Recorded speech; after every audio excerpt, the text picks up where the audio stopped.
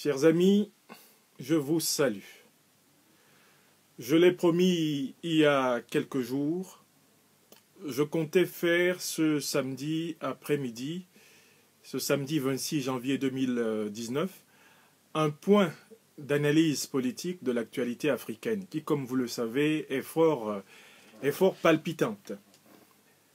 Il se trouve que dans cette journée du samedi, cette actualité s'est accélérée sur plusieurs fronts à la fois, m'obligeant à vous proposer, je l'espère au maximum pendant une demi-heure, un point d'analyse de l'actualité politique africaine qui portera sur 3 grands pays africains qui sont aujourd'hui au cœur de l'actualité brûlante. Je commencerai par le Cameroun, mon pays natal, où se déroulent aujourd'hui des événements d'une gravité exceptionnelle. Et ces événements ont commencé il y a bientôt 2 jours, prenant aujourd'hui une dimension absolument apocalyptique. Le second pays que j'évoquerai dans ce point d'analyse politique de l'actualité africaine, ce sera la Côte d'Ivoire, ma terre adoptive de Côte d'Ivoire, où un certain événement a eu lieu aujourd'hui, autour duquel je voudrais revenir pour indiquer les raisons pour lesquelles il ne faut pas se tromper sur le sens de ce qui est en cours aujourd'hui en Côte d'Ivoire et sur l'évolution politique que ce pays va connaître par-delà les rodomontades de circonstances. Le troisième pays dont je vais évoquer l'actualité aujourd'hui, c'est la République démocratique du Congo. Un pays dont l'actualité cette semaine nous amène énormément à réfléchir, et notamment les cérémonies hautement solennelles du jeudi 24 janvier 2019 qui ont vu le président Félix Tshisekedi Tshilombo succéder au président Joseph Kabila Kabange dans la paix à Kinshasa. Bien que tout autour persistent évidemment des difficultés sérieuses. Ce soir, ce sont donc les 3 points de notre ordre du jour. Si vous partagez ces 3 points d'ordre du jour, tout en vous souhaitant déjà, en vous présentant le bonsoir, où que vous soyez, au Cameroun, en Côte d'Ivoire, à travers l'Afrique, au Congo, Kinshasa, que vous soyez en Europe, en France tout particulièrement, ou que vous soyez en Amérique ou en Asie, je vous souhaite à tous ici la bienvenue. Et si vous êtes de ces habitués des directs du professeur Franklin Nyamsiwa Cameroun, vous pouvez d'ores et déjà, si vous le voulez bien, partager la présente vidéoconférence. Chaleureusement la bienvenue à tous. Vous savez que je commence toujours mes vidéoconférences par l'énonciation d'un plan. Mais aujourd'hui, nous avons 3 sujets. Et il serait très long de vous donner tous les plans sur les 3 sujets avant de les aborder. Donc je commencerai par le plan auquel j'obéirai dans le premier sujet. Je voudrais vous parler de la situation catastrophique, alarmante, tragique qui règne ce soir dans mon pays natal, le Cameroun. Je vais simplement rappeler les origines de la situation conflictuelle qui perdure aujourd'hui au Cameroun. Ensuite, je vais indiquer ce que m'apprennent les vidéos, les photos, les messages audio et les coups de fil que j'ai reçus de mes frères et sœurs du Cameroun en pleine lutte, en pleine résistance contre la monstruosité du régime Biya. Je voudrais vous dire les analyses que m'inspire la situation telle qu'elle se donne aujourd'hui. Et je commencerai bien sûr par saluer le grand peuple du Cameroun qui s'éveille, et à sa tête celui que je reconnais comme le président moral de la République du Cameroun à la suite de son élection du 7 octobre 2018, le professeur Maurice Kamto. Excellence, tous mes respects pour l'engagement citoyen dans lequel vous êtes en train de conduire notre peuple pour la récupération de ses libertés fondamentales.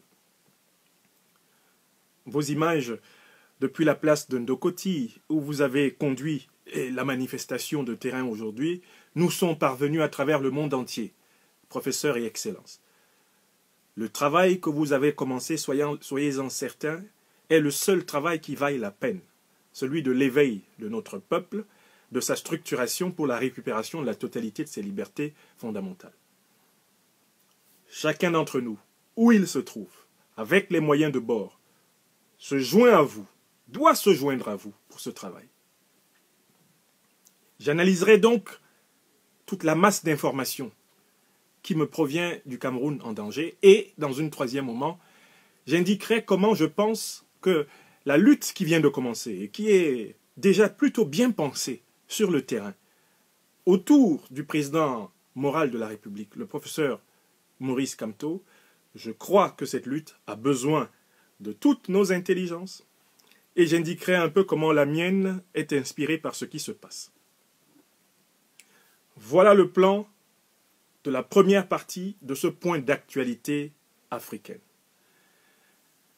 Maintenant que je voudrais aller au détail, j'ai vu les images de nombreuses personnes blessées ces 2 derniers jours au Cameroun par les forces armées à la solde de M. Biya, souvent d'ailleurs essentiellement constituées d'une milice tribale incrustée à l'intérieur des forces de défense du Cameroun. Je ne connais pas forcément toutes les personnes que j'ai vues blessées dans les images. Mais je voudrais ici tout particulièrement adresser, d'abord, avant toute analyse, mes fraternels encouragements, mes vœux de rétablissement à 2 citoyens du Cameroun pour qui j'ai une profonde admiration. Je pense d'abord, après avoir parlé du président Maurice Kamto et de l'équipe qui l'entoure, donc M. Christian Ekoka Penda, ou que j'ai vu dans cette manifestation, je pense donc d'abord en particulier à Maître Michel Ndoki, une fille, une femme, une brave intelligence du Cameroun, qui aujourd'hui même a reçu des balles tirées à bout portant par les criminels, soi-disant soldats, au service de M. Biya et déterminés à briser le moral de notre peuple. Michel Ndoki, femme capable de mon pays natal, reçoit ici l'hommage de tous les hommes de ce pays, y compris ceux qui t'ont vu à l'article de la mort, à la télévision, et qui étaient assis chez eux, quand toi, dans la rue, tu les appelais à assumer leur liberté. Reçois mes hommages, Michel Ndoki. Que tu sois bien soigné et rétabli. Tu es précieuse à notre lutte. L'un des devoirs qui s'impose à nous, c'est d'organiser la défense de l'élite de la résistance. Il ne peut pas y avoir une résistance bien organisée si elle ne peut pas protéger l'élite qui la pense. Ma sœur Michel Ndoki, ma sœur bien-aimée, te voir blessée, affreusement blessée, par des hommes qui se sont servis de fusils achetés avec l'argent du peuple camerounais. C'est l'une des plus grandes humiliations que j'ai jamais vécues dans ma vie d'homme. Je voudrais te dire toute la reconnaissance du peuple camerounais, Michel Ndoki, pour l'engagement qui est le tien.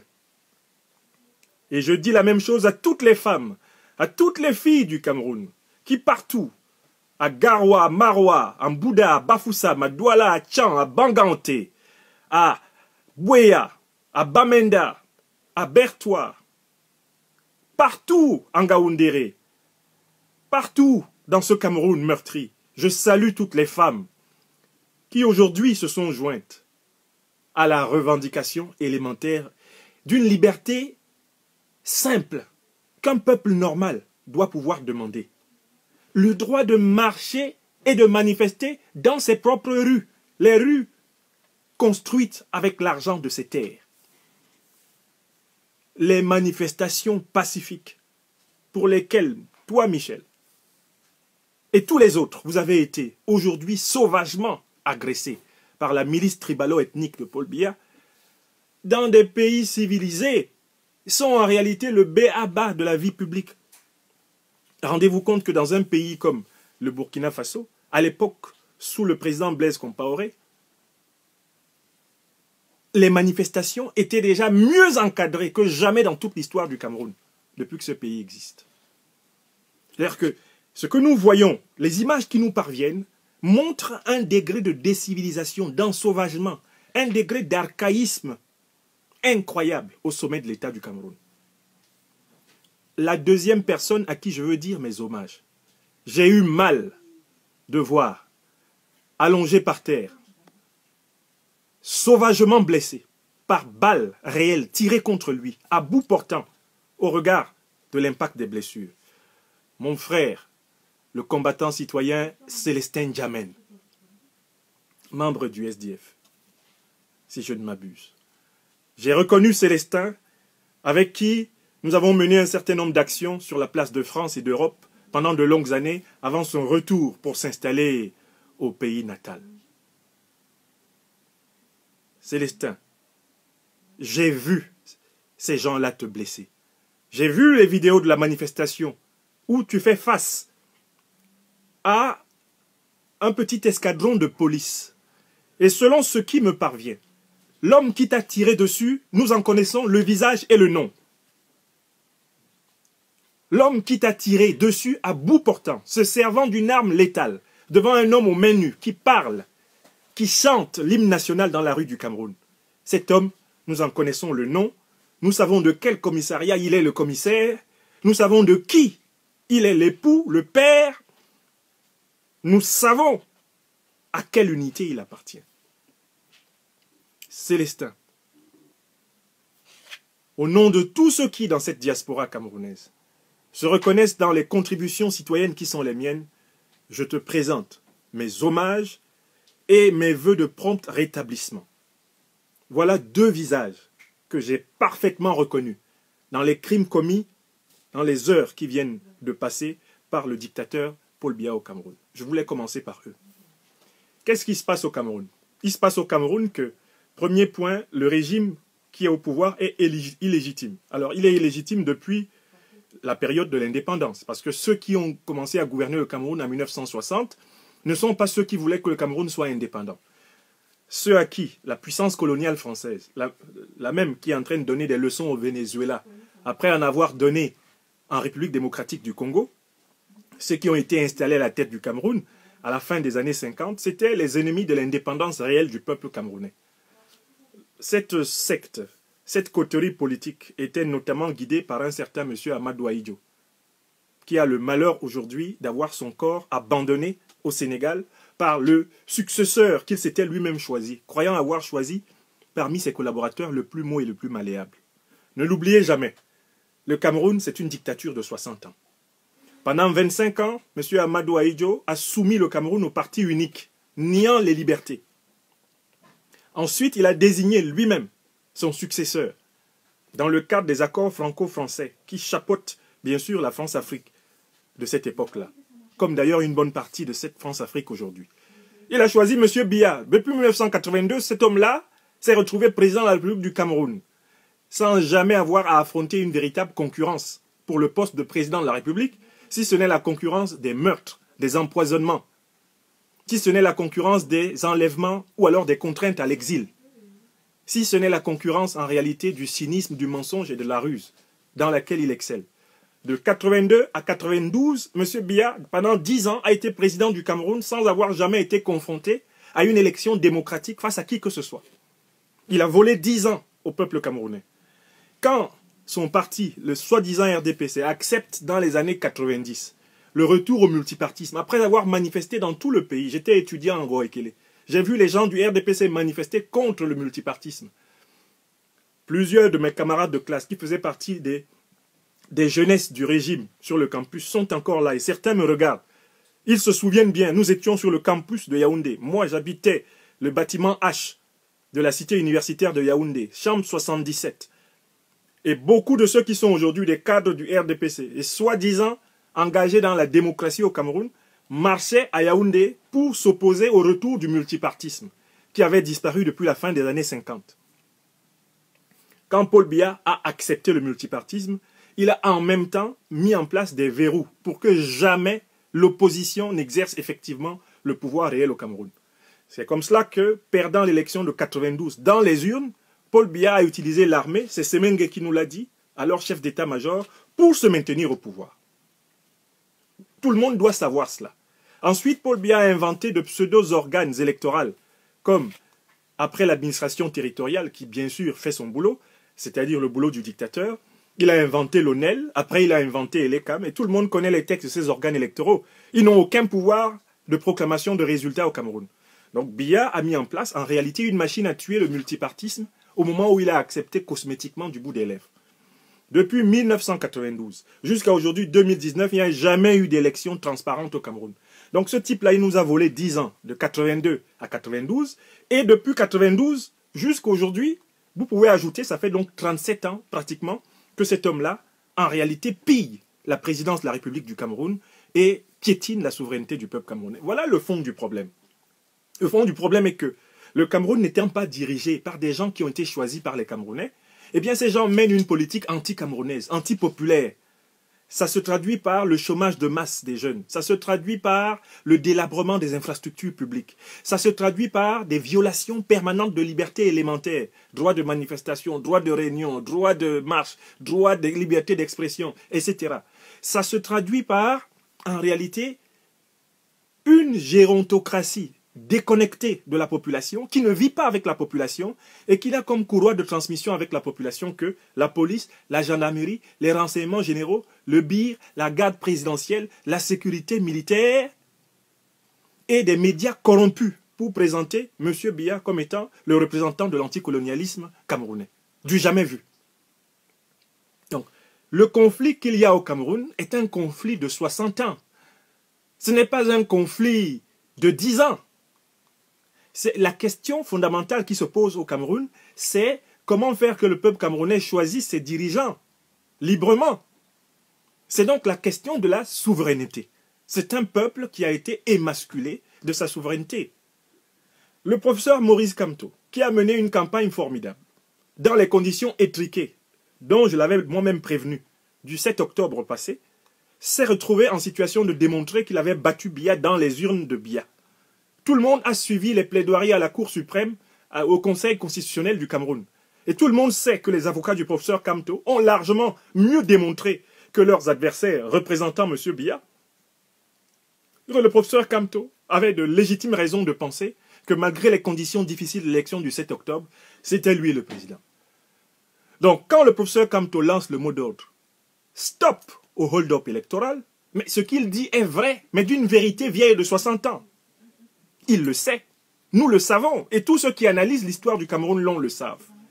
Quand le professeur Kamto dit « Stop au hold-up des richesses du Cameroun », mais il pose un problème de plus de 60 ans, avec M. Biya comme étant le plus grand prévaricateur de tous les temps de l'histoire du Cameroun. Le chef d'État qui ne déclare pas, conformément à l'article 66 de la Constitution, sa propre fortune, et qui se permet de passer pratiquement 5 ans au total à l'étranger, avec 66 à 70 milliards de francs CFA claqués dans ses villégiatures, aux frais du peuple camerounais, dont 70% de la population vit en deçà du seuil de pauvreté de 2 $. Donc, le conflit qui éclate aujourd'hui au Cameroun, c'est le vieux conflit camerounais. C'est le problème de la souveraineté démocratique, populaire, éthique, spirituelle du peuple camerounais. Et tant que ce problème n'a pas été résolu, aucun autre problème au Cameroun ne pourra être résolu. Il fallait que je fasse ce rappel.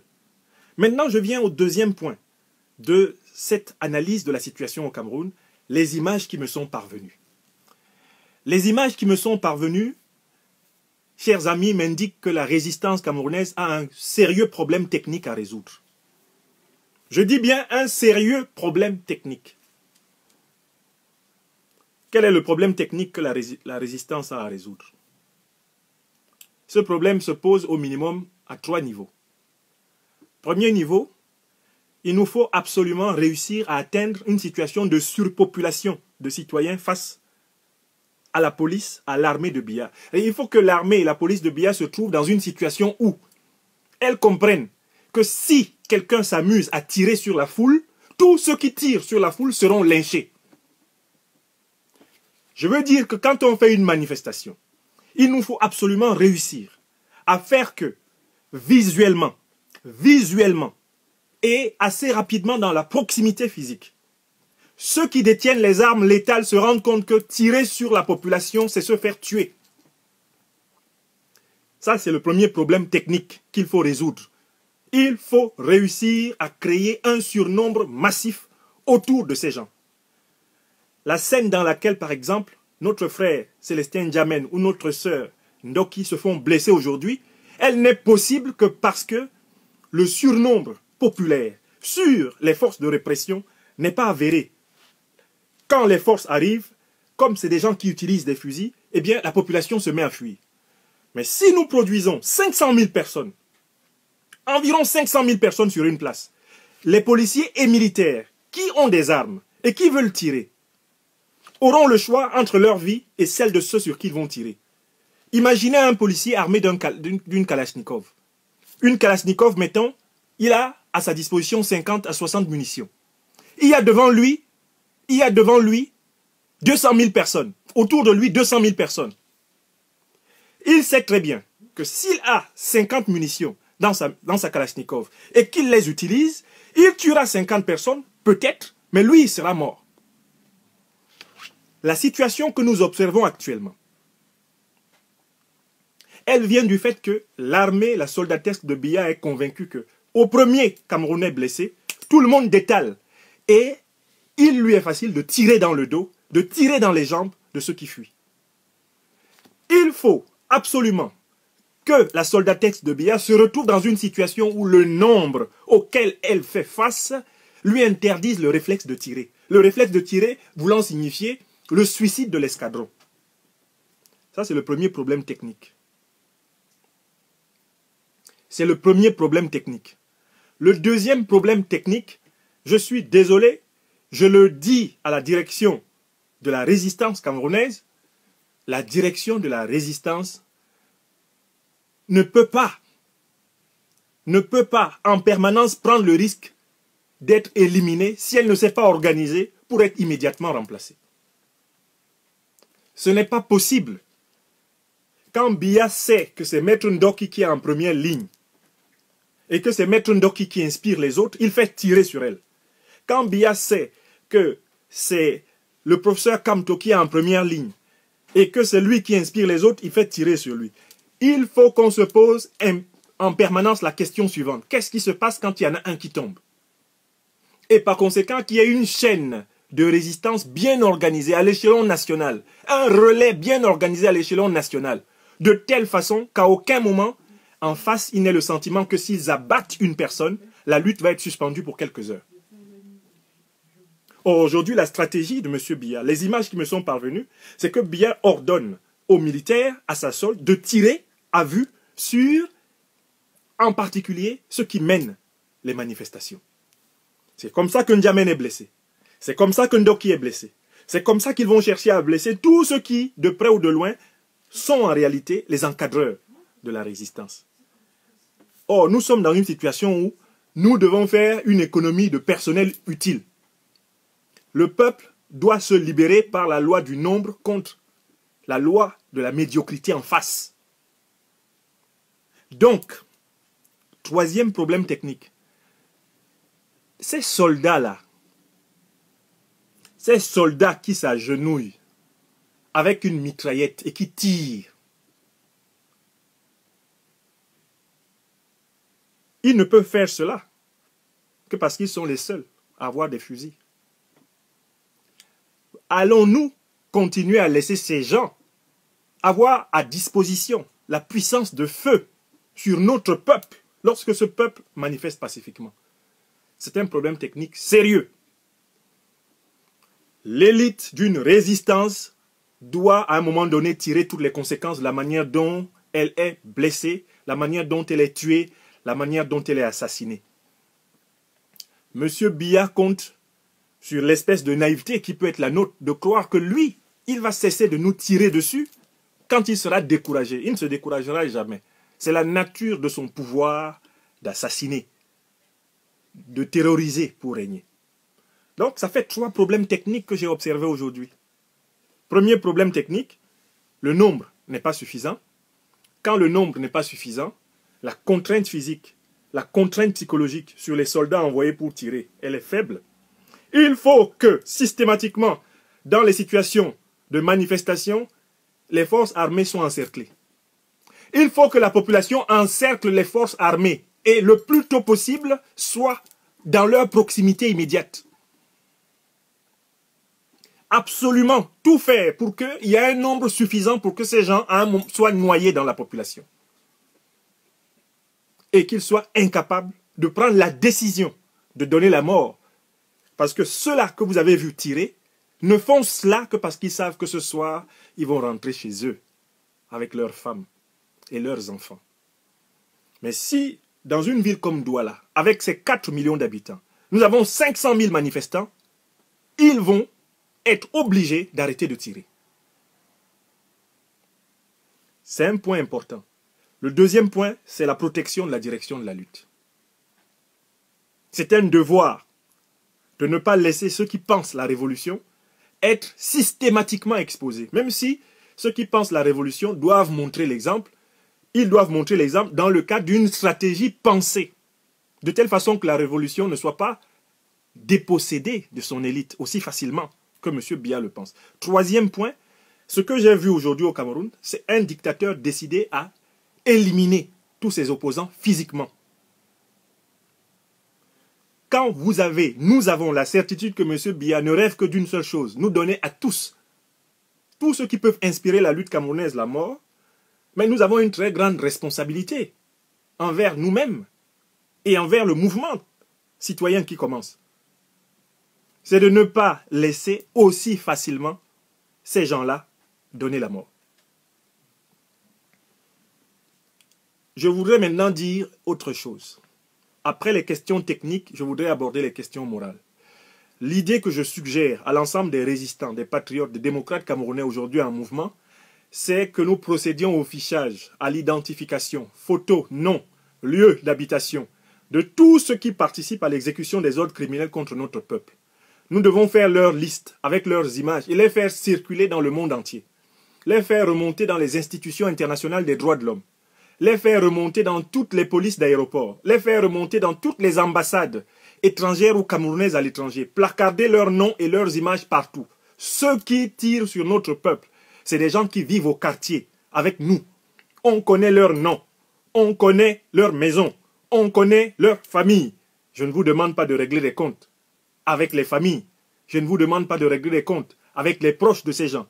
Je vous demande d'accepter de mettre la pression psychologique sur tous ceux qui exécutent les ordres criminels de M. Biya. Ces gens doivent être connus. Leurs visages doivent être présentés. Il faut tout faire pour les identifier. Vous avez des photos. Quand vous filmez, faites tout pour avoir des visages. Faites tout pour essayer d'avoir des noms. De telle façon que nous puissions vulgariser la liste des criminels sur toute l'étendue du territoire national. Et que ces gens soient en permanence et jusqu'à la fin de leur jour traqués au Cameroun et hors du Cameroun pour les crimes qu'ils sont en train de commettre maintenant. Faisons la liste des criminels. Bon, Biya, bien sûr, il est en tête, lui, il n'a pas de problème. Il a déjà sa place. Mais faisons toute la liste. Du petit sergent-chef, du petit caporal qui a fait ça, en passant par le commissaire local, le petit sous-préfet, qui a mobilisé. Donnons les noms de ces gens. Donnons les noms de ces gens à toute l'opinion. Qui a tué à Douala aujourd'hui? Quel est le commissaire qui agissait? Quel est le commandant de gendarmerie qui agissait? Qui est-il? Qui a des renseignements sur lui? Vous pouvez donner ces informations même en restant sous anonymat pour votre sécurité. Il faut que tout cela se mette à circuler dans le web. Vous avez compris? Ça, c'est ce que j'appelle donc une recommandation à la résistance sur le plan communicationnel. Donnons des visages à nos assassins. Donnons-leur des visages, nommons-les. Car un crime dénoncé est déjà en réalité un crime empêché de plus. Si les commissaires de police et inspecteurs de police, les officiers de gendarmerie, les adjoints de gendarmerie, les agents de renseignement généraux qui exécutent les crimes dans les grandes villes du Cameroun contre les citoyens sont nommés, cités, diffusés sur le web, quand ils sortiront dans la rue, ils se sentiront par définition en danger. Faites des photocopies de leurs photos, collons-les partout à travers le Cameroun et à travers le monde de telle façon que tout le monde les reconnaisse. Voilà un conseil de communication à la résistance. Filmez, maintenant nous avons les téléphones. Filmez, photocopiez, diffusez. Les militaires, les gendarmes, les policiers qui donnent la mort, qui tirent, qui excellent dans la violence à travers le territoire national, on doit leur donner un visage. Ces gens-là ne peuvent prospérer que parce qu'ils sont anonymes. Nous devons les désanonymer. Je suis au courant que les combattants citoyens de la diaspora ont entrepris de prendre en main un certain nombre d'ambassades du dictateur fantoche à l'étranger. Je pense que ces ambassades doivent être des lieux à partir desquels une communication forte auprès des pays amis ou partenaires du Cameroun doit être faite. Quelle que soit la position que les patriotes citoyens, les démocrates, les progressistes, les humanistes camerounais prennent quelque part à l'étranger, ne pas oublier d'en faire une position de communication sur les réseaux sociaux, une position de communication avec les autorités de ces pays. Et il faut que dans chacune des antennes de lutte, les Camerounais disposent des preuves de ce qu'ils dénoncent. Il faut que les dénonciations, les plaidoyers ne soient pas faits seulement avec l'émotion, il faut qu'ils soient faits avec des pièces à conviction. Donc dès maintenant, documentons la lutte. Ayons partout où nous sommes organisés pour résister, des gens qui documentent la lutte et qui argumentent devant les autorités de pays amis pour légitimer les actions de résistance. C'est très important. Bien sûr, l'heure est venue de dénoncer tous ceux qui financent le parti de M. Biya, le rassemblement soi-disant démocratique du peuple camerounais. Nous devons sortir la liste des milliardaires camerounais qui financent ça. J'ai vu l'action très puissante menée par la brigade anti-sardinard contre les artistes vendus qui vivent du sang du peuple camerounais et qui acceptent les flatteries de ce régime infect. J'ai vu ces actions. Mais je pense qu'en réalité, nous possédons dans l'opposition citoyenne camerounaise des artistes de plus grand talent ou de talent comparable.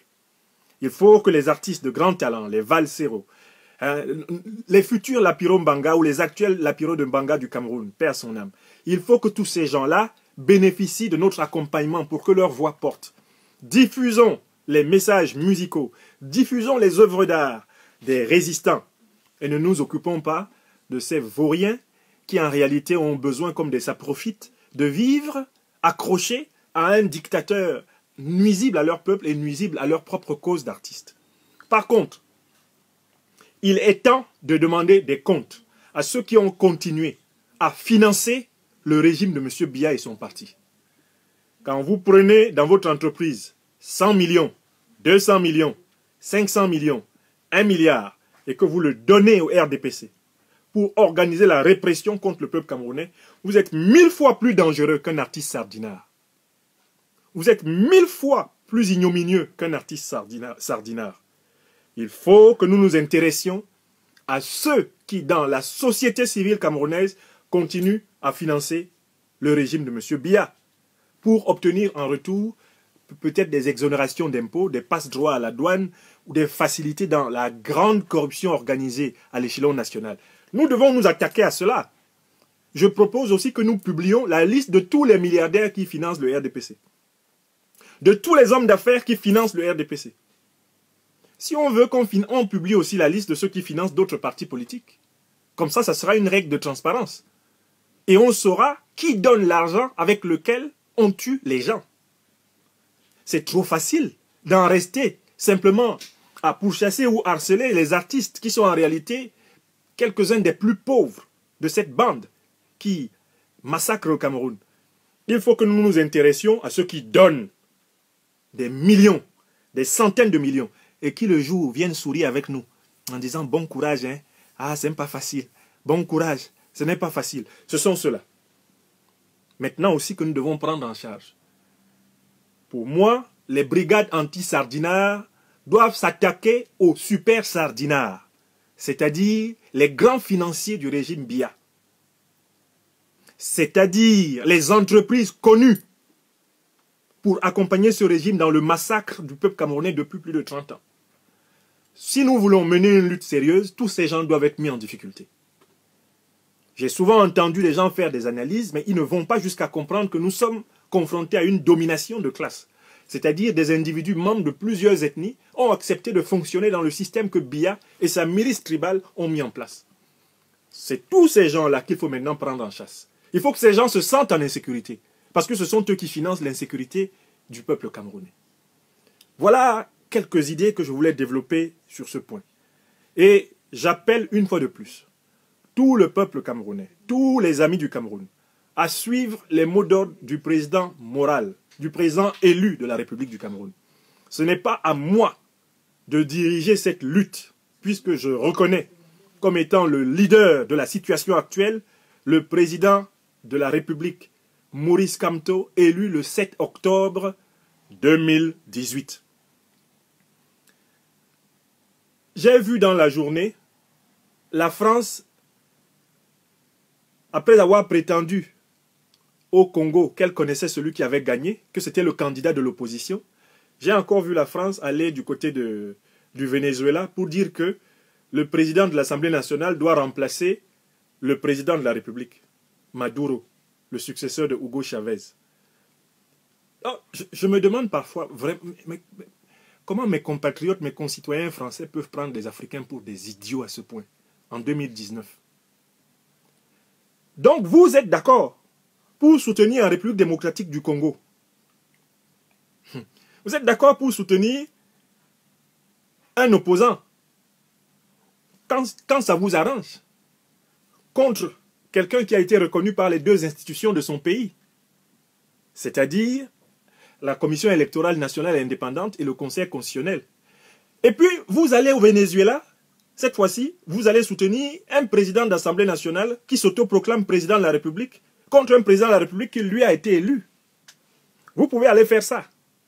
Pourtant, au Cameroun, Maurice Kamto vous a démontré que Paul Biya avait triché. Et que Paul Biya a toujours triché. Nous vous avons démontré que Paul Biya a toujours triché. Et nuitamment, le président Emmanuel Macron a écrit une lettre de félicitations à Paul Biya après la mascarade du 7 octobre 2018. Voyez-vous ça? Vous voyez une politique étrangère française sérieuse avec cette logique? Au Venezuela, ils soutiennent un président de l'Assemblée nationale pour renverser un président de la République. En RDC, ils soutiennent l'opposant Fayoulou pour, en réalité, renverser la Cour constitutionnelle et la Commission électorale indépendante. Au Cameroun, ils soutiennent un dictateur de plus de 36 ans contre un opposant qui a démontré qu'il a gagné. Est-ce qu'il y a une logique autre que celle des intérêts les plus bas et les plus vils dans une telle politique étrangère? La France n'a plus de colonne vertébrale dans sa politique étrangère. Et je suis citoyen français, et je le dis, le président Macron a reproduit tous les mécanismes les plus pervers de la vieille France-Afrique laissée par le général de Gaulle dans son approche de la réalité africaine. La situation du Cameroun le prouve. Là où il aurait fallu sérieusement porter les stockades contre un dictateur de 36 ans, la France lui a envoyé une lettre de félicitations. Là où, et c'est ça l'un des sujets que nous allons aborder ce soir, des Africains, des Congolais trouvent un accord pour gouverner leur pays ensemble, elles trouvent à redire. Et uniquement parce que déjà la puissance américaine ne veut pas de Maduro à la tête du Venezuela, voici déjà la France qui décrète que c'est le président de l'Assemblée nationale du Venezuela qui est président. Est-ce que nous, Français, pouvons permettre à un pays étranger de décréter que le président de l'Assemblée nationale française remplace le président Macron? Pouvons-nous l'accepter? Rendez-vous compte à quel point la politique étrangère de la France est un mépris pour les citoyens français que nous sommes. Vous mesurez le mépris? Vous vous levez et vous allez dire au Venezuela que c'est le président de l'Assemblée nationale qui est désormais président de la République et vous donnez une semaine pour ça. Mais si on disait la même chose, si on décrétait que c'est le président de l'Assemblée nationale, Pascal Ferrand, qui devient le remplaçant d'Emmanuel Macron dans une semaine. Quelles seraient les protestations émanant de notre peuple citoyen français dans toute sa diversité? La situation camerounaise aujourd'hui engage la responsabilité de la France. J'ai communiqué pendant plusieurs années, écrit des livres, écrit des tribunes, envoyé des lettres au palais de l'Élysée pour expliquer pourquoi il fallait changer de politique en Afrique centrale. Je constate que l'Élysée, quel que soit le président qui l'occupe, ça a été Hollande, mon camarade du Parti socialiste français, que j'ai rencontré et qui m'a semblé convaincu de ce que je lui avais dit. Maintenant, voici Emmanuel Macron, 40 ans, ma génération, j'en ai 46, bientôt 47. Lui aussi vient, il fait la sourde oreille. Avant lui, Nicolas Sarkozy. Alors lui, c'était le mépris. C'est l'homme du discours de Dakar. Sans oublier la politique de Jacques Chirac, ou Jacou le Croquant, ou la politique de Mitterrand-Tonton. Donc, en fait, il y a une telle crise de démocratie ici en France, que nous nous retrouvons avec une politique étrangère qui est tout le contraire de ce que les citoyens français souhaitent qu'elle soit. D'où ce que vous voyez avec le mouvement des Gilets jaunes, qui est en train de secouer la République depuis pratiquement 6 semaines. La République française elle-même est secouée parce que c'est une République en manque de légitimité démocratique. C'est une République elle-même construite sur une escroquerie que la population commence à découvrir. Parce que c'est quand même l'un des rares pays où on peut se permettre d'épargner les riches d'un impôt sur leur fortune et de taxer massivement la classe moyenne. Je tenais à vous donner cette piste pour que vous compreniez à quel point nous sommes dans une situation complexe. Mais pour ma part, les crimes que M. Biya a la possibilité de commettre aujourd'hui au Cameroun n'eussent pas été possibles sans le laxisme, la couverture de la France. Je sais que le laxisme et la couverture de la France, pour le dictateur camerounais, équivalent à des contrats économiques, à des contrats miniers, à des contrats pétroliers absolument défavorables au peuple camerounais. C'est une vérité élémentaire de géostratégie. On ne va plus se cacher derrière son petit doigt pour le dire. Je suis éclaireur du peuple des citoyens de ce monde. Où que je passe, je m'efforcerai toujours de dépiéger ce que les gens ne comprennent pas, de déstructurer les mensonges, de déstructurer les mauvais réflexes de pensée, afin de donner une chance à la liberté, à l'espoir et à l'amour. Chers amis, je conclus ce premier point sur le Cameroun en disant que j'ai simplement voulu marquer ma solidarité, ma disponibilité pour la lutte que mon peuple engage. Et cette lutte est la mienne, cette lutte est celle de tous les enfants du Cameroun, où qu'ils soient dans le monde. J'apporte mon soutien total au président Maurice Kamto dans l'engagement qui est le sien. Et je me tiens à la disposition de la lutte citoyenne qu'il coordonne pour apporter ma contribution là où je peux être le plus efficace. Et je suis convaincu d'être le plus efficace dans le domaine de la production des idées, de l'analyse de la situation et de la vision stratégique. Mon expérience, mon parcours plaide pour que je contribue à ce niveau-là. Je suis à la disposition. Je salue le conseiller Albert Nzongan, qui est un aîné pour qui j'ai beaucoup d'admiration, pour le courage qu'il a de faire face à un régime auquel il a appartenu par le passé.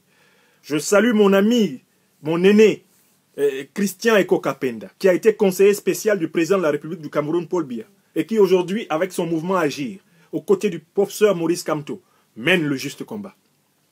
Je salue ma sœur cadette, maître Michel Ndoki.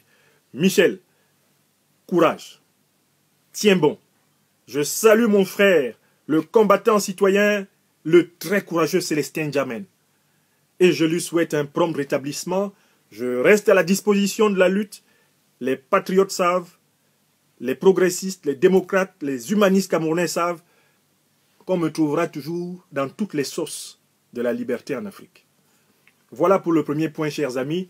Si vous partagez cette analyse que je viens de faire sur le Cameroun, vous savez que je ne peux pas en dire plus. Eh bien, merci de la diffuser sur les réseaux sociaux. Merci à tous ceux d'entre vous qui peuvent faire déjà une micro-vidéo séparée de cette partie analyse de situation sur le Cameroun en ce 26 janvier 2019. Je vous remercie de bien vouloir transmettre mes pensées les plus émues en mon peuple en lutte, et je lutte à partir de ma position, aux côtés de mon peuple. Vive le Cameroun.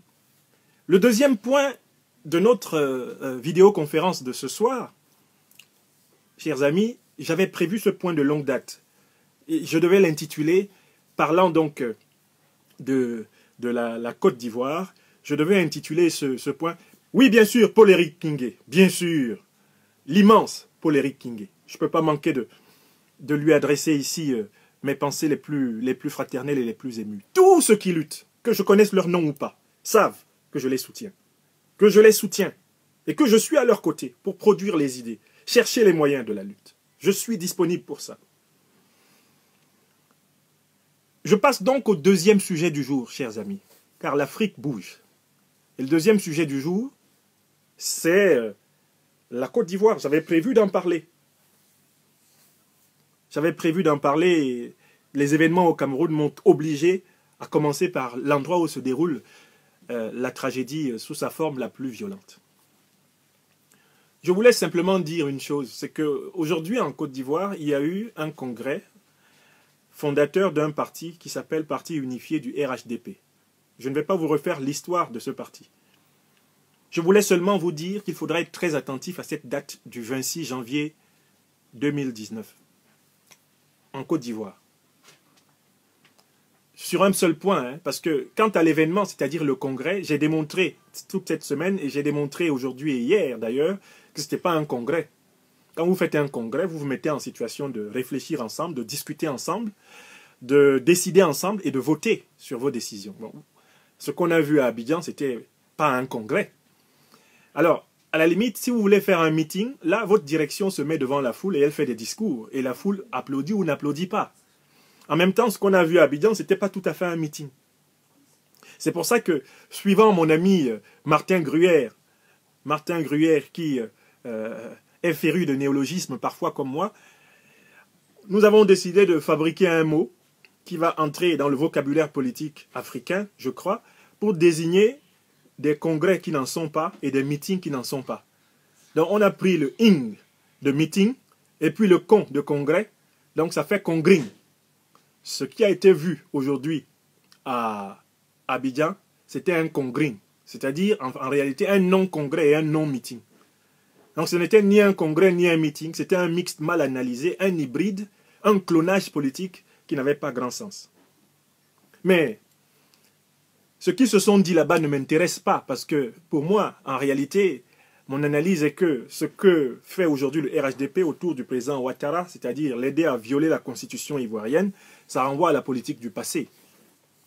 Et d'ailleurs, je fais observer qu'à un moment donné, en plein discours, pendant qu'il parlait encore, les Ivoiriens rentraient déjà chez eux. Ce qui veut dire qu'en réalité, ils étaient venus, très clairement, comme les sardinards du Cameroun viennent souvent, les Ivoiriens étaient venus au Félicia, au stade Félix Houphouët-Boigny à Abidjan, parce qu'on leur a donné du riz, qu'on leur a donné un morceau de pagne, que le président Bédié a eu la profondeur d'esprit d'appeler un morceau de chiffon, et qu'on leur a donné 2000 francs CFA, 2 € chacun. On a vu de longues files à travers Abidjan, de femmes et d'enfants et de gens qui attendaient d'avoir ces pitances pour aller au congrès faire les figurants. Et donc, comme ils ne comprennent même pas le français que racontait le président Alassane Ouattara, quand ils ont déjà eu ce qu'ils voulaient, ils se sont mis à rentrer chez eux, alors que lui, il parlait encore. Mais c'est une scène très typique. Des militants achetés ne sont pas des militants structurés et formés. C'est pour ça qu'ils ne sont pas restés l'écouter. L'écouter, ça ne leur servait à rien. Ils avaient déjà eu les éléments du congring. Ils étaient venus voir un peu le cirque du congring. Celui qui leur a donné 5 kilos de riz à chacun, 2000 francs CFA, et puis un morceau de chiffon.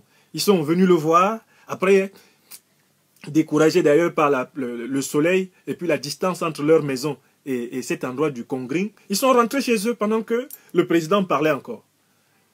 Je vous rappelle que ce n'est pas le premier échec que le RHDP, en tant que tel, ou même que le président Alassane Ouattara connaît au Félicia. En 2016, lors de la campagne pour la constitution de la Troisième République, M. Adama Bictogo, la même bande du comité d'organisation du soi-disant RHDP, avait convoqué les Ivoiriens pour un grand meeting dans ce stade Félicia. Ce fut un camouflet terrible. Le président Alassane Ouattara dut s'exprimer devant un stade aux 3/4 vide. Ne l'oubliez jamais. En réalité, ils n'ont jamais été capables de vraiment remplir le stade Félicia. Pourquoi? Parce que les gens qu'ils font venir là, qu'ils convoient dans les bacars, dans les taxis, dans les bus et dans les cars, c'est des gens qui ne comprennent rien à ce pourquoi on les fait venir, si ce n'est pas le fait qu'on les appelle pour applaudir, pour leur donner un peu de riz, un peu d'argent, un pagne, un t-shirt. Et ces gens sont prêts à porter le t-shirt du premier qui leur donne un t-shirt. Parce que beaucoup sont malheureusement dans la misère. Et si ils rencontrent un homme politique, je ne sais pas, s'ils rencontrent en chemin le président Bédier qui leur donne un t-shirt, ils prennent. S'ils rencontrent, ils prennent. Nous sommes là, en Côte d'Ivoire, dans vraiment ce qu'on peut appeler la politique yougou-yougou, la politique friperie. Et donc ces gens-là ne sont pas des militants. Les gens qui viennent dans les congrès ne sont pas des militants. Et je disais à un moment donné de la journée que un congrès qui n'en est pas un meeting qui n'en est pas un, donne un congrès. Mais un congrès, c'est un grain qui peut être rempli de cons. Ça aussi, on a vu ça aujourd'hui à Abidjan. Les gens ne comprennent rien à ce qu'on leur raconte. Ils sont dans un grain, mais ils ne comprennent rien. Donc, ils se sentent tout cons et ils rentrent chez eux pendant que quelqu'un est en train de parler. Et ils parlent seuls à des gradins vides. Ce n'est pas la première fois que ça lui arrive au président Alassane Ouattara. En 2016, c'est Guillaume Soro qui sauve la mise au président Alassane Ouattara en mobilisant dans la ville de Bouaké. J'étais là en octobre 2016, 29 octobre 2016, si je ne m'abuse, une population qui blinde le stade, qui remplit le stade, pour faire voter une constitution dont nous savions qu'elle comprenait un plan anti-Soro sous-jacent, mais que nous considérions comme en réalité une étape dans une longue marche, qui sera, grâce à Dieu, grâce au peuple de Côte d'Ivoire et grâce au courage de Guillaume Kigbafori Soro, je le crois, une marche triomphale. Mais alors, ce qui, moi, a fait que je tenais à parler après que cet événement, ou plutôt ce non-événement, ce congrès aurait eu lieu, c'est qu'il y a un individu mal famé, un opportuniste, un individu léger. Je ne vais pas parler de M. Adama Bictogo, je m'en suis suffisamment occupé de ce Bictogo. L'individu auquel je voudrais consacrer quelques mots s'appelle Sidiki Konaté. Sidiki Konaté, c'est quelqu'un qui à un moment donné a été un compagnon de lutte du président Guillaume Kigbafori Soro. Il a été un cadre des forces nouvelles. Grâce à Guillaume Kigbafori Soro, il est devenu ministre de la République. Et devenu ministre de la République, il a cru pouvoir exister indépendamment de son bienfaiteur. Il a commencé cette existence. Quand il a été humilié pour la première fois par le régime du président Ouattara, il est revenu pleurer, pleurnicher comme une femmelette auprès du président Guillaume Kigbafori Soro, lequel, étant quelqu'un de très magnanime, de très rassembleur, l'a repris à ses côtés en sachant que traite d'un jour, trahira toujours. Il l'a quand même repris à ses côtés, lequel Sidiki Konaté avait donné l'impression, ces 2 dernières années, d'être vraiment revenu parmi nous. Alors qu'en réalité, c'était un espion infiltré par le clan Ouattara au pouvoir pour lui donner le maximum d'informations sur nos idées, nos pensées et nos actes. Je le dis ici. Cet individu, Sidiki Konaté, qui serait prêt à vendre père et mère pour un poste, un postillon de ministrion de l'artisanat en Côte d'Ivoire, cet individu, auquel je n'ai jamais adressé publiquement la parole depuis qu'il a commencé à faire ses essuie-glaces entre l'administration Ouattara et la compagnie du leader générationnel Guillaume Kigbafori Soro, cet individu s'est permis, cette semaine, de dire dans la presse ivoirienne que lui, il pouvait affirmer avec certitude que Guillaume Kigbafori Soro se rendrait au congrès du RHDP le samedi 26 janvier. Regardez un individu en rupture de banc avec toute sa génération, qui se permet de se fendre d'une déclaration, donnant l'impression qu'il serait encore, même de près ou de loin, dans le secret du président Guillaume Kigbafori Soro. Personne ne lui a répondu, parce qu'il fallait que les faits répondent. Le seul événement important de ce jour, dans ce congrès qui a eu lieu, c'est l'absence du leader générationnel Guillaume Kigbafori Soro. Si vous avez quelque chose à retenir de la journée d'aujourd'hui à Abidjan, sachez que Guillaume Soro a dit non au RHDP soi-disant unifié, au RHDP dictatorial, au RHDP de la pensée unique, au RHDP de la pensée brimante, de la pensée ingrate, au RHDP du grand frérisme qui n'est pas un humanisme. Il a dit non. Il est resté tranquillement chez lui, à Abidjan. Il n'est pas allé participer à la foire, à la kermesse du congrès. C'est le seul événement politique important. Le seul homme politique que certains attendaient de voir à l'entrée du stade Félix Houphouët-Boigny aujourd'hui s'appelle Guillaume Kigbafori Soro. Tous les autres n'étaient pas attendus. Tous les autres n'étaient pas attendus parce qu'ils ne sont pas significatifs de l'avenir. Ce sont des hommes du passé, du passif. Et le président Alassane Ouattara sait très bien que la constitution de Côte d'Ivoire lui interdit de parler, même en rigolant, d'un 3e mandat. Il le sait. Quand il chargeait le président de la commission de rédaction de la Constitution, le professeur agrégé de droit public, mon collègue Ouraga Obou, d'écrire la Constitution, il lui a bien fait dire que cette Constitution est rédigée de telle façon que moi, Alassane Ouattara, je ne peux même pas rêver de vouloir à nouveau être président en 2020. Ouraga Obou l'a dit le 12 octobre 2016 dans la presse ivoirienne. C'est disponible, 10, 11, 12 octobre. Il l'a dit à son conseiller spécial chargé de droit, M. Ibrahim Cissé Bakongo, docteur en droit, lequel docteur en droit a dit la Constitution est formelle là-dessus. Alassane Ouattara ne peut pas être candidat à l'élection de 2020 en vertu des articles 55 et 183 de la Constitution de 2016. C'est Cissé Bakongo qui le dit. Il connaît plus le droit qu'Alassane Ouattara, qui a étudié la science économique aux États-Unis. Je connais les universités américaines. J'y interviens depuis plus de 8 ans. Et je sais qu'on peut écrire là-bas un doctorat de 120 pages sans même beaucoup de notes de bas de page. Les Africains sont souvent bluffés par les histoires des universités américaines. Là. Allez lire les thèses que les gens écrivent là-bas. Ça ne vaut pas certaines des grandes thèses que nous écrivons dans les universités européennes et notamment françaises. Je vous le dis. On parle souvent des choses. Quand on parle des États-Unis, là, quelqu'un vous dit, je suis allé aux États-Unis à l'université. Essayez toujours de savoir ce qu'il a fait là-bas. Allez lire ce qu'il a écrit. Tous ces gens-là, nous sommes derrière eux pour lire ce qu'ils ont écrit, ce qu'ils ont produit. Les travaux qu'ils ont faits. Pour se présenter comme des technocrates extraordinaires qui peuvent transformer d'une baguette magique un pays en un paradis.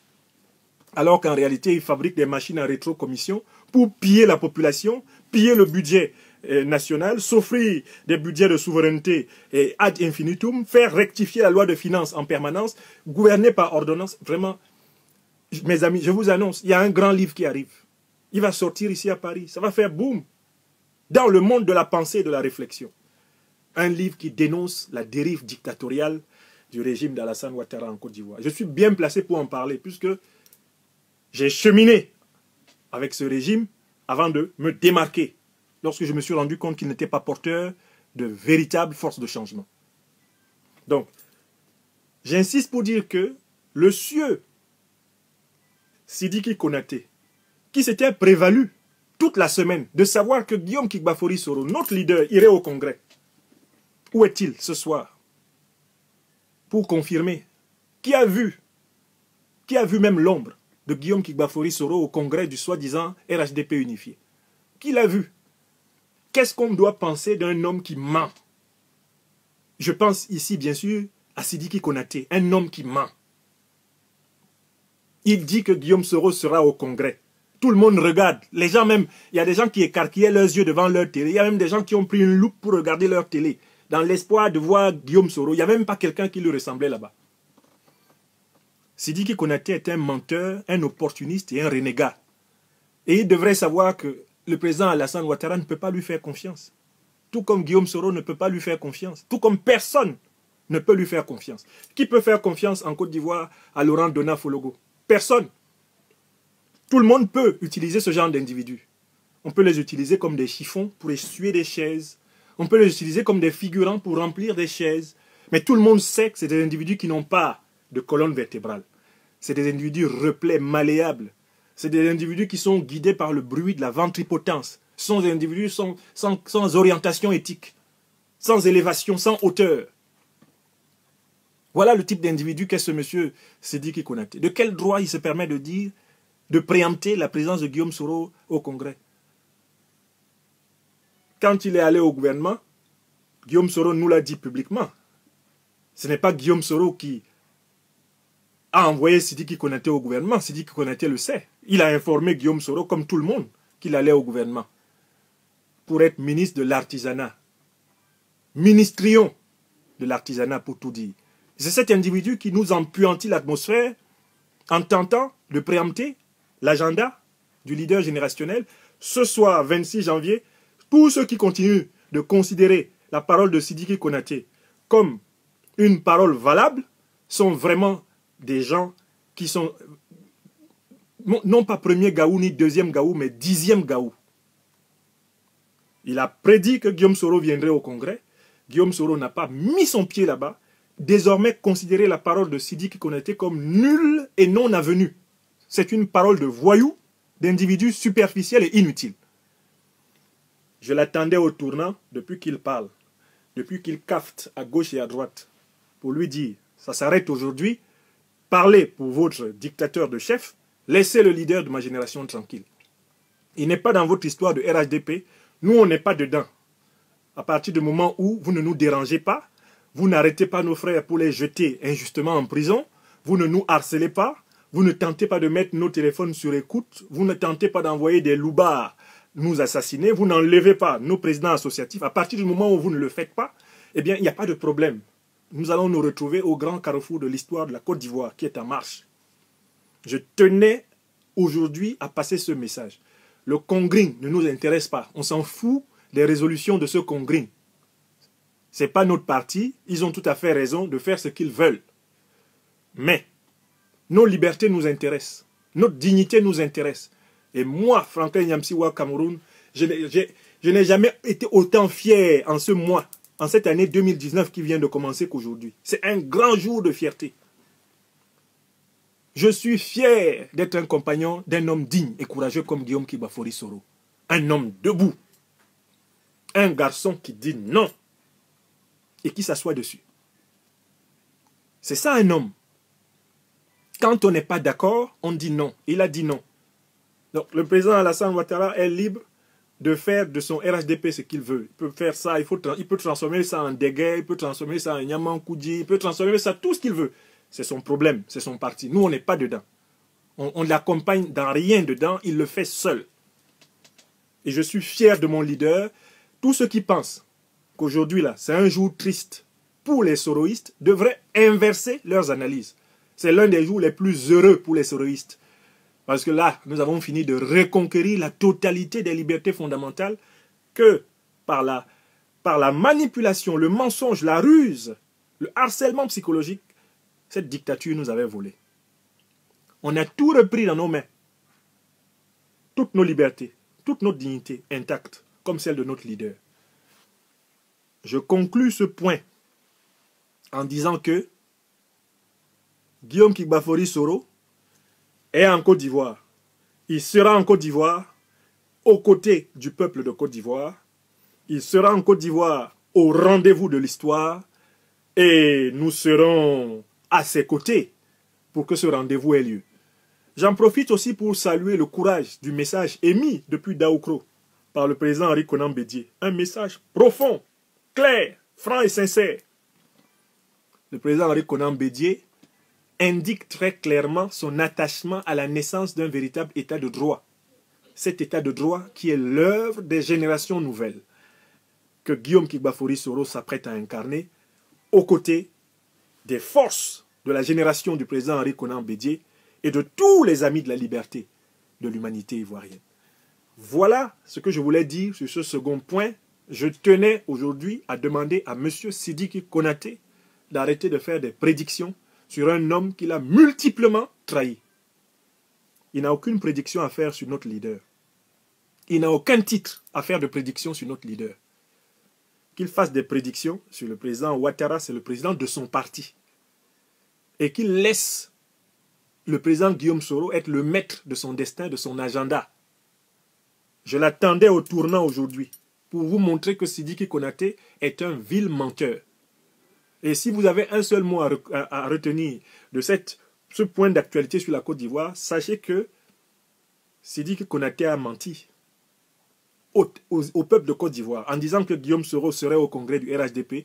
Tout le monde a vérifié aujourd'hui que Guillaume Soro n'y était pas. Il s'ensuit très clairement que la compagnie Soro est libérée de ce projet totalitaire, de ce projet autoritaire, de ce projet antidémocratique et de toutes les stratégies de violation de la Constitution qu'a commencé à esquisser, malheureusement, le clan présidentiel du président Alassane Ouattara. La suite de l'histoire nous dira qui a eu raison de se démarquer et qui a eu tort. Mais pour le moment, aujourd'hui, nous sommes convaincus d'être sur le bon chemin. Le seul qui vaille, celui de la dignité, de la liberté, de la réconciliation, du pardon vrai, qui ne sont pas des discours, mais des actes. Parce que nous avons été aux côtés de Guillaume Soro les premiers à aller vers les autres. Les premiers à appeler pour la libération du président Gbagbo et de Charles Blé Goudé. Les premiers à appeler pour la libération des prisonniers politiques. En dehors, bien sûr, de l'opposition du FPI qui demandait depuis très longtemps la libération des siens. dans le camp de la majorité au pouvoir, Guillaume Soro est le pionnier du pas vers le pardon et la réconciliation. Telle est la vérité de l'histoire. Elle s'est déroulée sous nos yeux. Les discours et les actes sont là. Enfin, chers amis, si ce deuxième point d'actualité sur la Côte d'Ivoire, sur lequel j'ai tenu à parler vrai, direct, sans détour, sans fioriture, si ce deuxième point vous a intéressé, je vous invite à bien vouloir partager cela. Et ceux d'entre vous qui en possèdent les moyens techniques sont invités à faire éventuellement un découpage de ce deuxième point et le mettre à disposition des réseaux sociaux qui pourraient y être intéressés. J'en viens au dernier point de mon intervention, la situation en République démocratique du Congo. J'ai entendu des sons positifs, négatifs à propos de ce qui s'est passé en République démocratique du Congo. Moi, je n'ai pas vocation à connaître la vérité absolue dans les situations politiques, mais à construire un point de vue autant que possible objectif à partir d'éléments qui sont à ma disposition. Je n'ai pas les moyens d'apprécier les prétentions de la CENCO, l'Église catholique d'un côté, et de la Commission électorale nationale indépendante congolaise, la CENI, à propos de qui a véritablement gagné dans les urnes. Je n'ai pas intellectuellement, matériellement, les moyens de vérifier les affirmations des uns et des autres. Je constate une chose, c'est que la Commission électorale nationale indépendante a déclaré gagnant le candidat Tshisekedi Félix. Tshisekedi Félix est l'héritier d'un opposant de 30 ans, disposant du parti politique d'opposition le mieux structuré à l'échelon national. Qu'il soit élu face à un candidat comme M. Ramazani du PPRD, le parti du président Kabila au pouvoir, cela me paraît quelque chose de logique dans une situation où deux autres poids lourds n'ont pas pu participer à l'élection, à savoir les candidats Katumbi Moïse, l'homme de Lubumbashi, et Jean-Pierre Bemba, le grand prince de l'Équateur. Dans les conditions de l'élection où ils n'ont pas pu être là, je ne vois pas pourquoi il serait surprenant que Félix Tshisekedi, héritier de l'appareil politique de son père, du charisme de son père, et lui-même capable de drainer derrière lui des foules, comme on l'a vu à Kinshasa, je ne vois pas pourquoi il ne pourrait pas être le candidat qui a battu le candidat du président Kabila. Je n'ai donc pas les moyens de contester. Ceux qui ont les moyens de contester les résultats des urnes peuvent continuer de le faire. Je constate que le Conseil constitutionnel congolais a entériné, approuvé la décision de la Commission électorale nationale indépendante. Ça aussi, c'est un fait. Je constate enfin que, manifestement, il y a une atmosphère de bonne entente entre le président sortant et le président entrant à la tête du Congo. C'est-à-dire que tout ce processus, au moins, a eu un avantage indiscutable. Éviter au Congo une guerre civile de succession à la tête de l'État. Tout le monde sait que ce qui menace le Congo, comme rien d'autre, c'est l'explosion d'une guerre civile généralisée. Dans ce grand État, qui à lui seul fait pratiquement 10 ou 12 autres États africains, si on laisse s'installer une guerre civile violente et généralisée, c'est la déflagration totale de l'Afrique centrale. J'observe donc que le président sortant Kabila et le président entrant, manifestement, se sont mis à une dimension patriotique, à une dimension de transcendance qui leur permet aujourd'hui d'être en situation de tenir un discours de rassemblement et de dialogue envers leurs frères. J'ai aimé l'humilité qui a caractérisé le discours d'investiture du président Tshisekedi. Il a été humble en appelant le candidat Fayoulou le soldat du peuple, en saluant son engagement et en l'appelant à participer avec lui à la cogestion du pays. Il a été humble en souhaitant que ceux qui sont en exil, Jean-Pierre Bemba et Moïse Katumbi, très rapidement reviennent vivre dans leur pays. Comme me le disait un ami, qui a eu là une idée très belle, le Congo est un État suffisamment grand, suffisamment puissant en potentiel, pour qu'il y ait une place au Congo pour toutes les filles, pour tous les fils du Congo. Il n'y a vraiment pas de raison qu'on laisse cet État-là basculer dans une guerre civile généralisée, alors qu'on voit bien que deux des principales forces politiques du pays s'accordent pour ne pas régler la question de la succession à la tête de l'État à coups de canon. Il faut donc que ce soit dans un processus de réconciliation, de pardon, que le rassemblement total des Congolais se fasse. Je pense vraiment que c'est très important. Il faut que ce soit ça qui soit la solution au Congo. Et là encore, j'insiste pour dire que j'ai été scandalisé par l'attitude de la diplomatie française dans cette affaire du Congo. Alors que la France sait que le Congo, c'est un État qui peut brûler à tout instant en jetant des dizaines de millions d'êtres humains sur les routes. La France s'est mise à encourager une logique de confrontation, même de guerre civile, au fond, entre le candidat Fayoulou et le pouvoir en place, ou le nouveau pouvoir Tshisekedi. Elle s'est mise dans une logique de sédition. J'ai assisté sur les médias français pendant toute la journée d'investiture à un véritable Tshisekedi bashing. Ils ont massacré du Tshisekedi, massacré du Kabila, divinisé bien sûr le candidat de l'opposition, dans le but de discréditer tout le processus institutionnel congolais et de légitimer probablement des actions séparatistes, des actions irrédentistes. Mais c'est grave. C'est grave de ne pas se rendre compte que jouer à ça au Congo, c'est s'amuser à déstabiliser toute l'Afrique centrale, comme l'Afrique de l'Ouest a été déstabilisée par la destruction de la Libye. On a joué à ça en Libye, à casser complètement la Libye. Et jusqu'à ce jour, le Mali, la Côte d'Ivoire, le Burkina Faso, le Niger, le Tchad ne sont pas en paix. Parce qu'on s'est amusé à jeter le bébé et l'eau du bain. Sous couvert de vouloir restaurer, prétendait-on, pour les Bédouins de Libye, la démocratie à l'occidentale.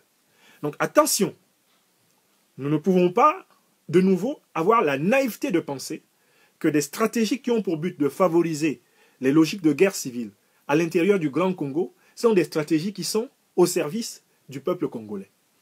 Ce sont des stratégies qui ont pour but de fragiliser le pouvoir pour obtenir des contrats d'uranium, de manganèse, de coltan moins chers. Ça, nous l'avons compris désormais.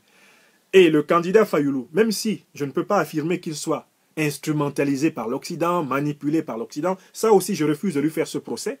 Je trouve que c'est un homme qui se bat vraiment honnêtement, fortement pour les voix, les suffrages qu'il estime avoir gagnés.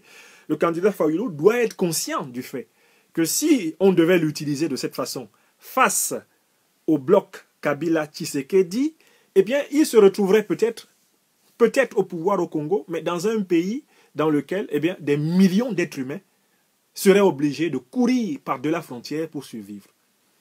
J'appelle donc en réalité la diplomatie française, tout comme les grands humanistes démocrates républicains réfléchis qui s'éveillent aujourd'hui au Congo, de trouver dans le chemin du pardon et de la réconciliation intercongolais eh bien, une manière de rattraper ce qui, malheureusement, n'est pas parfait dans le processus que nous venons d'observer.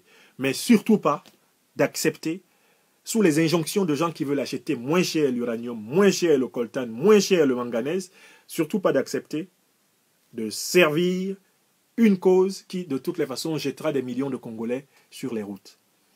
Je pense que le précédent libyen devrait nous donner une très grande leçon de choses à propos de cette tentative, en réalité, de déstabiliser pour mieux acheter l'Afrique.